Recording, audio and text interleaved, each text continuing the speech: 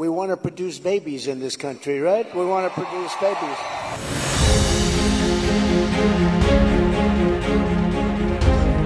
By most governments, and not one general or incompetent bureaucrat was fired for the most embarrassing moment in the history of our country. For IVF, and I've been looking at it, and what we're going to do is for people that are using IVF, which is fertilization, the government is going to pay for it, or we're going to get or mandate your insurance company to pay for it, which is going to be great.